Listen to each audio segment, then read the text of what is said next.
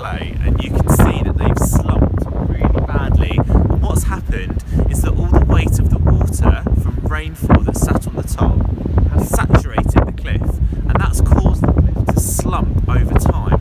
And as you can see, it's eroded really badly. Now if we look down here, we can see that the coastline has been managed really carefully. There's lots of groynes, and they're trapping all the sediment. So what's happening is all the sediment's being trapped here, which means there's less sediment or sand to go down there. So as a result, these cliffs are more exposed, and therefore they're eroding a lot faster as a result of all the management that's been happening down here. So there is absolutely no management along this part of the beach. There's the sea and there's the cliffs. And you can see that the cliffs have eroded really badly.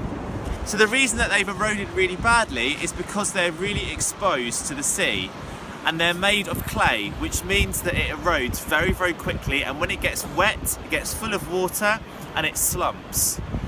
Also, if you turn around, down that part of the beach is loads of coastal management. There's loads of rock groynes, and they're trapping a load of the sediment so that less can come down this way.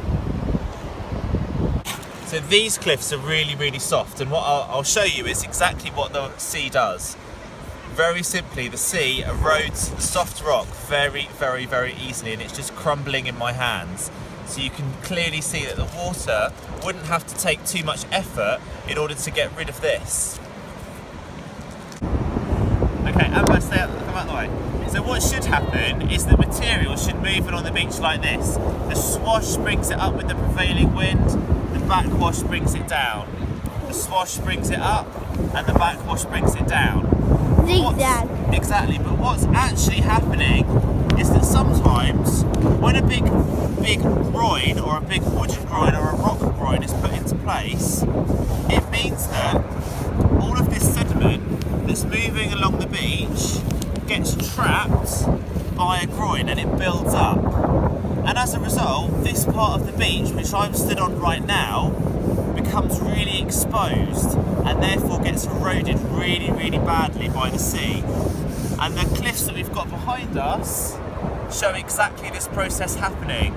The rock groyne here has trapped all of these stones, which would have been a natural defence if they'd been here. That would have meant that the coast wouldn't have been eroded as badly. But unfortunately, they're all trapped here, which is a bit of a problem. Okay, so I've walked a little bit further along this beach where the cliffs are eroding really badly, and they've put down some material here. They've put down some shingles, some sand and some pebbles, and that's called beach replenishment. And the local council have done this because they realise that these cliffs are in danger of crumbling really fast. So by putting this shingle here and replenishing the beach, that absorbs some of the energy from the waves and stops these cliffs eroding quite so quickly.